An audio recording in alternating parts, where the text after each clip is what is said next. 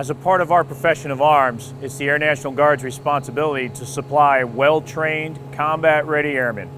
I'm Chief Master Sergeant Jim Hotaling, the 11th Command Chief of your Air National Guard. And today I want to focus on performance.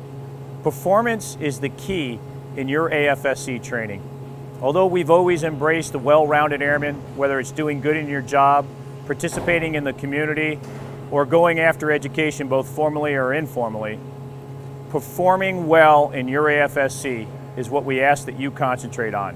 Whether a supervisor or a trainee, be the best that you can be. Your Air National Guard, always on mission.